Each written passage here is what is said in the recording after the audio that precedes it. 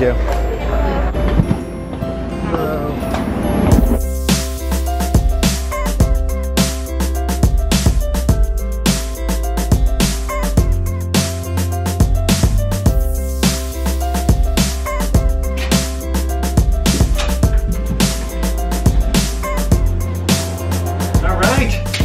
Three-city week this week. Milwaukee, Chicago, Atlanta, doing a little planes, trains, and automobiles. We've got a really special guest this week. We're going to be talking to Joe Imhoff about his daughter who suffers from muscular dystrophy. And what can we do as colleagues, as co-workers, as partners, as business people to help support our friends and co-workers who have kids with special needs. So really looking forward to this conversation. I'm gonna go work out. Time, excellent, Milwaukee. Has anybody seen Wayne's World? All right, fine.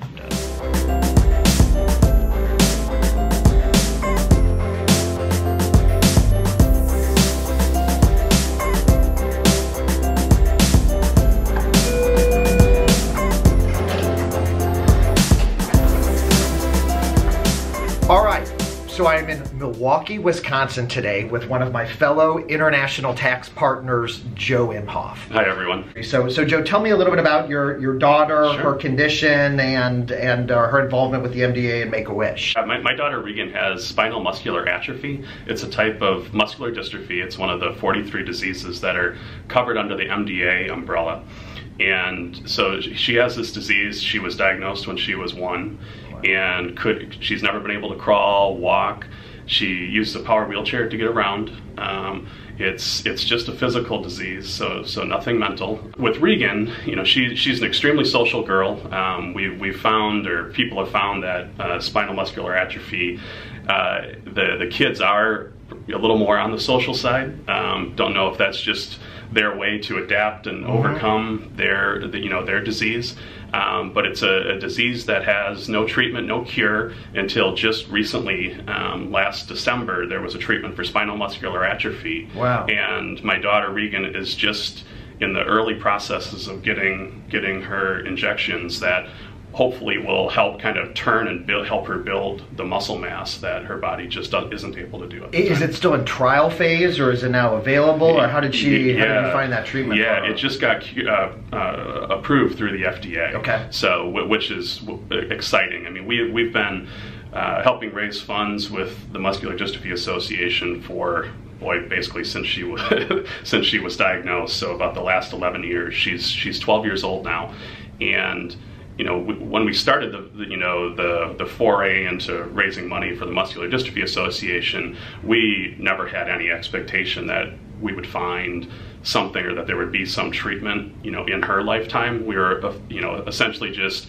raising funds to try to make sure that, you know, if we could prevent other families, other children from having to go through this disease, boy, that was really our goal. And you know, now we're hopefully reaping some of the benefits. We'll see how, like I said, she's in the early stages of getting the treatment, so we'll see how it goes. But and how did she get involved with the MDA, become the national ambassador? Because that was really needed. I'll include a link below to some of there's a whole bunch of stuff on YouTube out there where she was highlighted as part of this the national MDA fundraising campaign. Sure. But how did she get involved with that and chosen? Because it seemed like she really enjoyed that. Yeah, she did. So we just got involved. You know, we wanted to talk to families. It's such a rare disease that we reached out to try to find other people that had that, so you know, we could connect with them, understand, you know, some of the things that we could do to help Regan.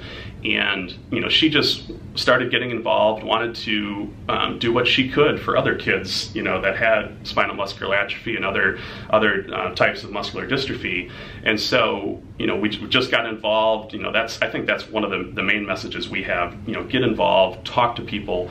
You know, there's a lot of help out there for children with special needs, and you know, we just wanted to get connected with people. And so she got connected, and she's a very social girl, and you know, eventually through doing different national events, they just asked her to be the national spokesperson for the Muscular Dystrophy Association. So she did that for a couple of years, danced and performed on the MDA telethon one year, had several other profile pieces, and she traveled around the country for 2 full years as the national ambassador, probably 12 to 15 out-of-state trips a year, countless videos. So she was a real road warrior and would go and speak at different events and just try to raise awareness. And that was really one of our main goals with trying to get the word out.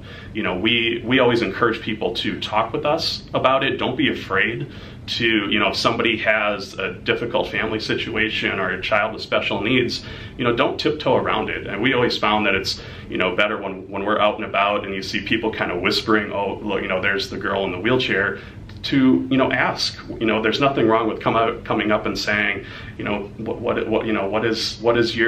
are your challenges, or what do you have? We find that it's just that education really helps people understand that she's just not a girl in a wheelchair. She's like any other 12-year-old, social, and she just has physical limitations. So Make-A-Wish is another fantastic organization that our family has gotten involved with. I'm on the board here for the Make-A-Wish Wisconsin chapter, and Regan actually just went on her Make-A-Wish trip last December. And so her wish was to swim with the dolphins in Hawaii, ride a horse, and do a luau on the beach. And so it was hard to describe just how much of an impact Make-A-Wish makes for kids like Regan, where they break down the barriers, and it's shown that it really helps. It has a lot of therapeutic value for the children to strip those barriers away, give them something to look forward to, with their ailment, with their medical condition, and it was a life-changing experience. And so now we just try to do what we can to help give other children with life-threatening illnesses, that type of experience. Other things that we can do, that I can do as a coworker to help you and your family? And I've found people here at PWC just want to help, and if you don't have that communication, they don't know how to help. Right. And having that discussion, I found that there's just a tremendous outpouring of support, and whether it's just acknowledgement that sometimes you may have to leave work, whether it's doctor's appointments, whether it's she's sick and then to pick you for a month, figuring out how to help out in other ways, whether that's helping cover a client, which I've had especially early on when she was sick, having other partners step up and other team members step up to help fill that void and make it a little easier at times, and so communication is where I would start, Doug. All right. Well, if you're interested in donating, links below: the MDA, Make-A-Wish Foundation, Joe Imhoff, International Tax Partner, a real inspiration. Thanks for coming on the Doug McConey vlog. Thanks, Doug.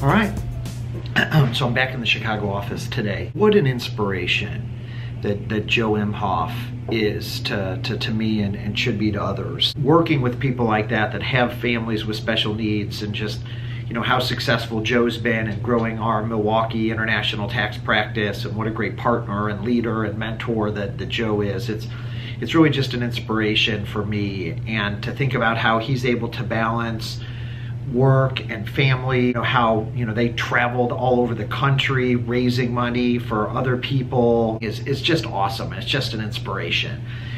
We all need to remind ourselves that whatever we're doing, should be put in perspective. I've got a lunch here. We've got a bunch of our new ITS hires. Let's go see some of the new hires.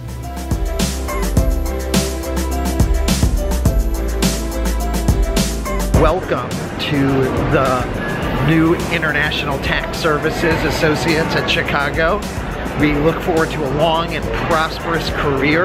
Really excited to have you guys. All right, so I'm in Atlanta this morning. Got a workout in, drinking some coffee, heading over to the PwC office.